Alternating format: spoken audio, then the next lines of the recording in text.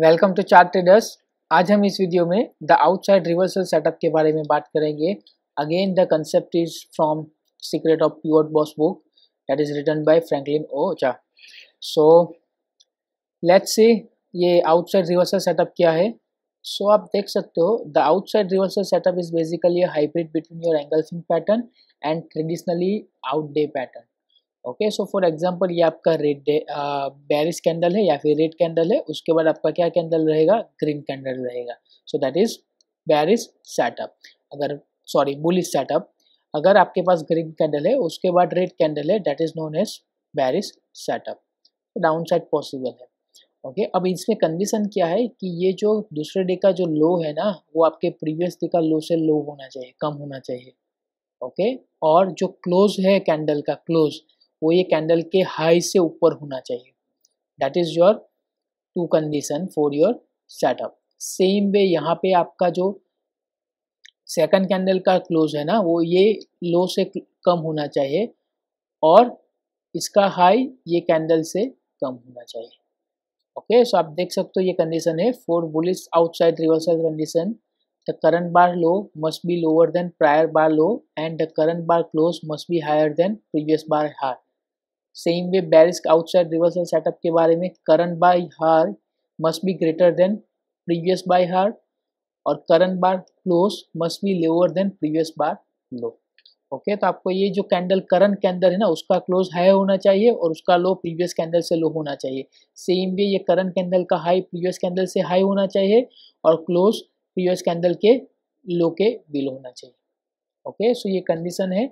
सो chart पे देखते हैं हम बेरिश बुलिश सेटअप और बेरिश सेटअप के बारे में। सो मैंने कुछ आइडेंटिफाई किए हैं। So first is DLF।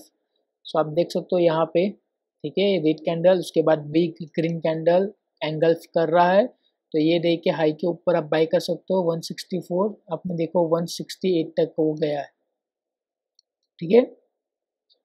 Second stock है मेरा बैंक निफ्टी में भी आप देख सकते हो, यहाँ पे देखो एक अच्छी सी एंगल्फिंग कैंडल बनी है और that is reversal outside reversal, और उसके बाद देखो बुलिश है। सो देख यहाँ पे अच्छी सी आपको रिटर्न मिला। सेम वे अगर जिंदाल स्टील में हम देख ले, करंटली जस्ट अभी क्रिएट हुआ है, तो आप देख सकते हो यहाँ पे 2 दिन में अच्छा सा रिटर्न आपको मिला। अगर सेम दिन कंसिडर करें 195 से लेके 202 तक 7 रुपीज़, सो अराउंड 4 to 5%, ठीक है। लेकिन आपको ये आइडेंटिफाई करना होगा।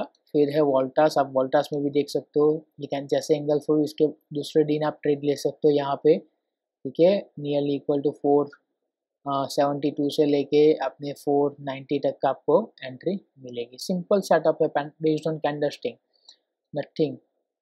अब देखो यहाँ पे आज भारत फोर्ज में 2010 को ये क्रिएट हो रहा है। सो ये देख लेना, मैंने आज वीडियो क्रिएट किया है, तो आप यहाँ पे आप देख सकते हो। PVR में भी देखो आज ये क्या कैंडलस्टिक पैटर्न जनरेट हुआ है, आउटसाइड रिवर्सल सेटअप। ओके, सो ये बढ़िया सा सेटअप है, आप देख सकते हो यहाँ पे। अब क्या इसको आइडेंटिफाई करने के लिए मैंने ऑलरेडी ये चार्टिंग का पैटर्न स्कैनर बनाया है, तो वहाँ पे जाके आप स्कैन कर सकते हो at the end of the day, ठीक है।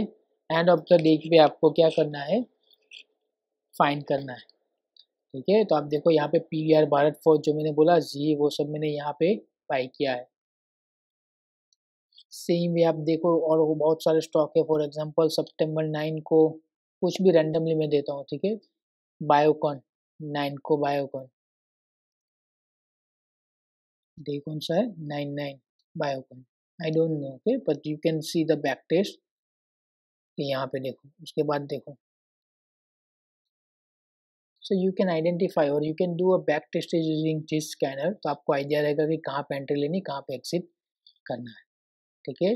So this is the simple information, simple pattern and simple trading idea that is based on outside reversal setup. Okay, just a disclaimer. आप हमें ट्विटर पे भी contact कर सकते हो @ChartTraders। आप हमें मेल सेंड कर सकते हो charttraders80@gmail.com। अगर आपको जीरोधा अपस्टॉक या फिर aliceblue में अकाउंट ओपन करना हो तो मैंने लिंक डिस्क्रिप्शन बॉक्स में रख दिए, वहाँ पे जाके आप अकाउंट क्रिएट कर सकते हो। If you like my video, subscribe to my channel and share with others. Thank you.